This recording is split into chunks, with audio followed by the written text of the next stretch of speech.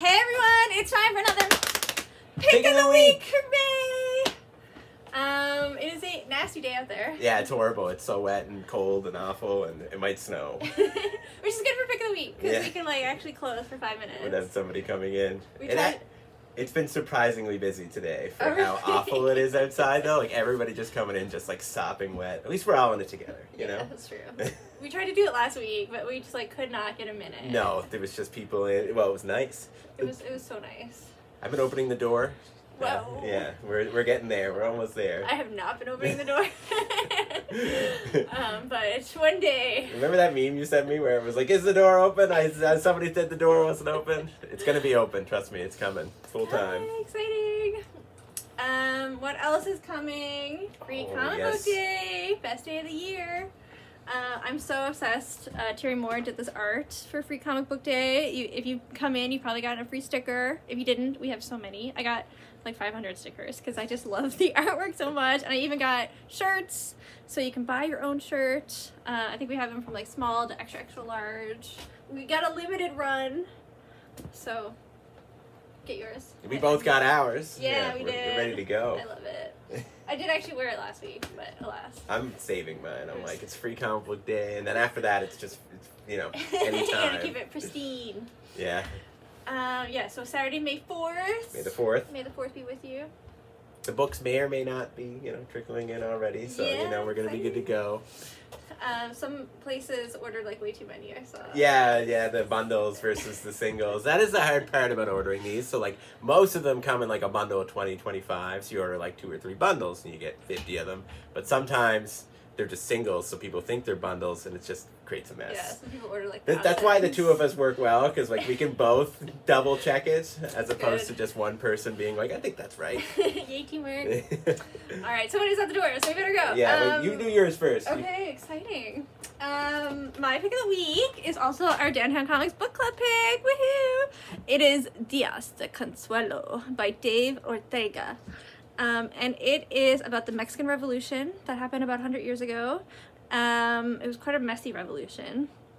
But this actually kind of is the perspective of, like, the women who didn't necessarily, like, fought, but, like, you know, how scary it could be when you're losing loved ones and you're kind of in the middle of the war and just trying to, like, you know, get married and have children and take care of your family, and everything is just, like, totally chaotic. And the Mexican Revolution especially was pretty chaotic. Like, a leader would come into power and then there'd be a coup and someone else would come to power, and there was a lot of fights about who was gonna win, and then you had the Zapatas kind of over there doing their thing. And so it's a really interesting story, and it's cool. It comes from a really small press, Radiator Comics, in New Mexico.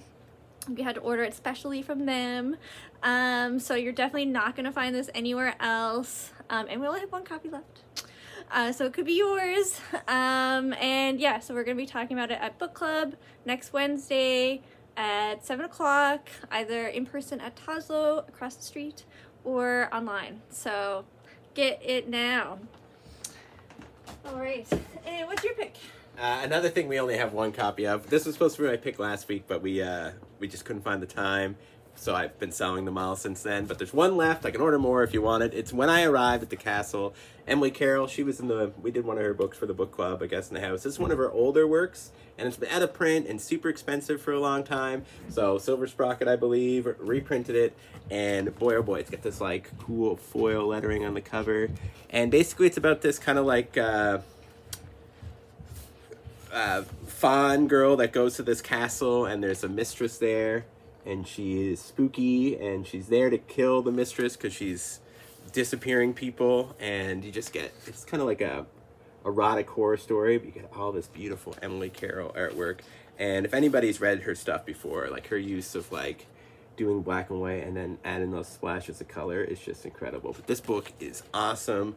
I waited so long to read it, and I finally got to, and it did not disappoint. This book is incredible. It's a quick read. It's definitely worth picking up. This book is so cool, and I'm glad that they reprinted it. It's like, I hate when things go out of print and they become super expensive, because I just love to get books in people's hands. But, like, look at this stuff. It's gorgeous, and yeah, you should definitely check this book out. When I arrived at the castle, I actually, admitting this in front of the boss, but when this came in, I just went and read it right away. I had to. I've been dying to read it for a few years. So yeah, you got to pick this up. We got one left. Shoot us a message. Let us know. You do not want to miss this again.